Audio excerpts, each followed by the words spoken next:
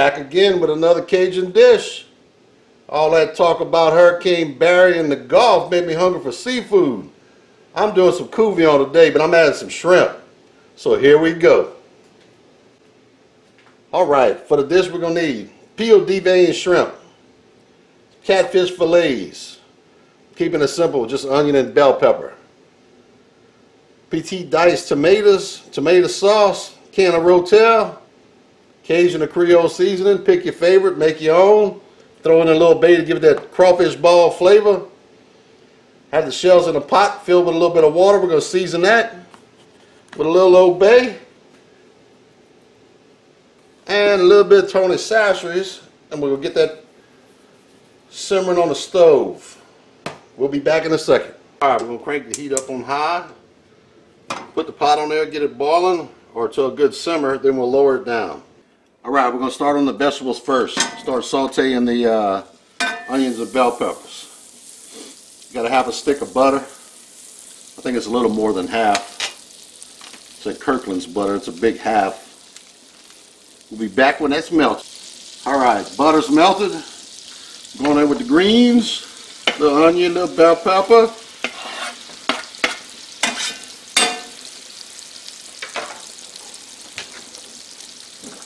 We're going to saute that down for about 5 minutes. We want to cook these down until they're soft, tender, translucent. We'll give it a few minutes. It's been simmering about 5 minutes in the butter. Everything's soft. I'm going to take about 2 tablespoons of flour and make like a blonde roux. I don't want a dark roux, but I want to put it in there to thicken up the tomato sauce and whenever we start cooking the gravy. Alright, after I added that flour, crank the pot up on high. That's about what I want. I don't want it to start turning dark. Darken up the roux. And now we're going to add tomatoes and the Rotel. Stir that around, mix it up, let that start cooking down.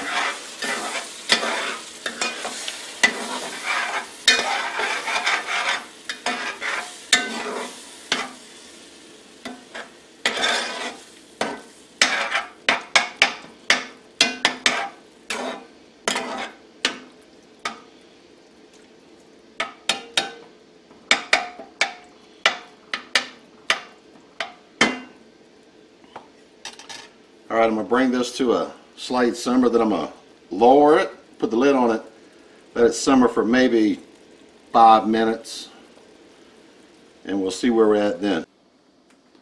Alright guys, it's been 5 minutes. Let's check this pot, see what we got here. Oh yeah, tomatoes starting to stick, getting thick.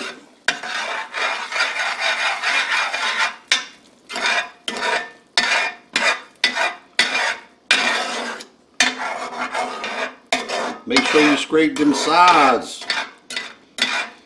Don't forget them Cajun spoons with the cut off tip. You gotta have that flat tip to scrape.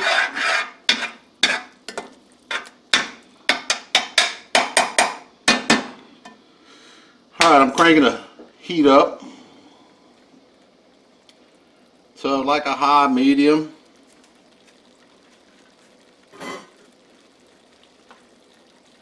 I'm going to add a can of tomato sauce in there.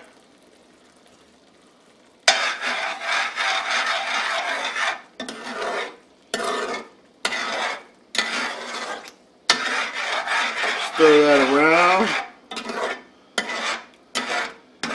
I'm going to let that cook for a few minutes. Alright, it's been simmering for about 3 minutes. It's getting thick. That's what I want.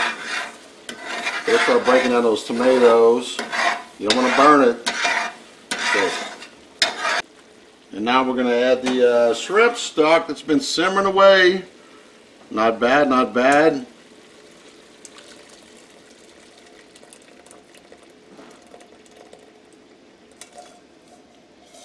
Alright, alright. Get in there. Get out of the way. that shrimp stock we made is going to give it good flavor. To me, the shrimp stock is important. It flavors the gravy a lot more than just adding the catfish and the shrimp. The reason why is the catfish will fall apart easy if you cook it too long, and the shrimp's going to get rubbery. So it doesn't matter if you buy seafood stock from a grocery store or you make your own. In the gravy, to me, it really makes a big difference. Alright guys, time to kick it up a notch.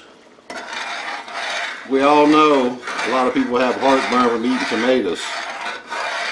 So, to get rid of that, we're going to add a 1/4 teaspoon of sugar. We might have to add more. No, actually I'm going to add a 1/2 teaspoon of sugar. And we're going to use baking soda. See the baking soda? Buy the cooking stuff. Don't grab that old box out the fridge that you've been taking up the odors. Use some good stuff. What that's going to do is, look at that bubbling. That's going to take the acid out and sweeten up them nasty store-bought tomatoes. Because we all know the store-bought don't taste like homegrown. This is going to bubble for a few minutes. Well, I don't know, a minute or two. It'll get all the acid out. But believe me, if you have heartburn, you'll thank me in the morning. Alright, 2 minutes later, a little stirring, foam is gone.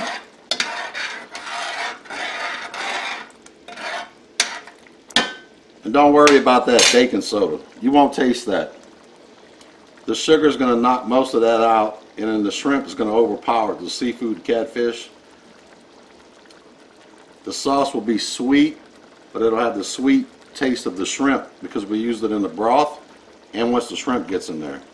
So we're going to put this on simmer, I guess down to not quite low, and put the lid on it for about 3 minutes, and we'll be back. Let's add a little seasoning in there. I'm guessing maybe 1/2 teaspoon and a few shakes of Old Bay seasoning. It's going to give it that crawfish ball flavor. We don't want a bunch of it in there. It's just going to give you that little background taste. You really won't be able to identify it, but it'll be there, and it makes a big difference. Time to add the fish and the shrimp. You want to put these in there and make sure they're in the gravy. Once they start cooking, they're going to release some of that moisture. That's going to flavor the sauce.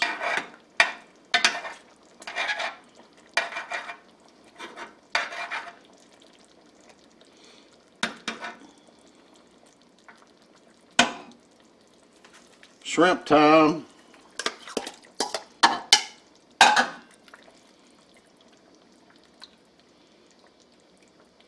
Make sure everything's covered in sauce. I still have this on the simmer. I'm just simmering it. Let it cook slow.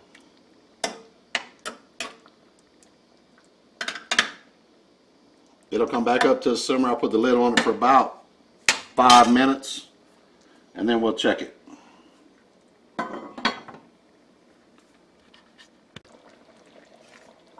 Shrimp and catfish is in. Bringing it back up to a simmer.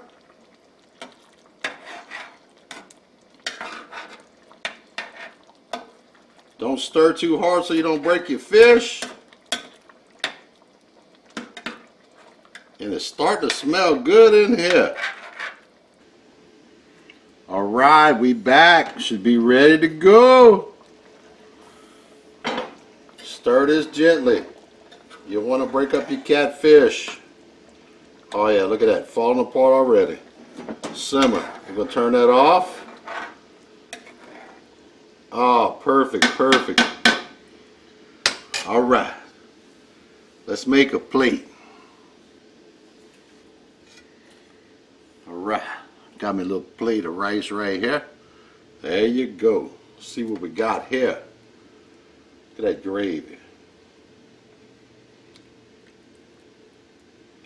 Oh yeah.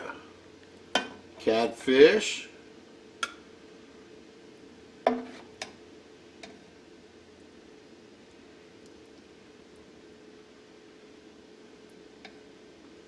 little more of that gravy. I like that gravy.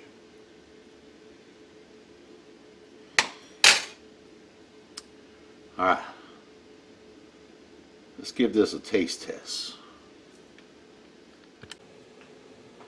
Oh yeah, here we go. Some Louisiana soul food right here. This is comfort food. Everybody grew up eating this.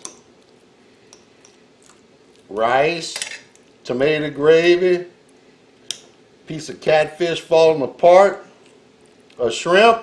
Oh, how can you not love that?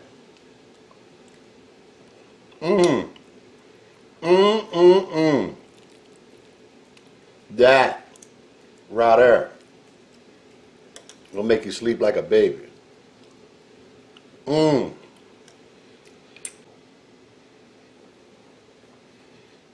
Oh yeah, catfish cooked a little too long. That's them young catfish, the pond catfish. But it's good though.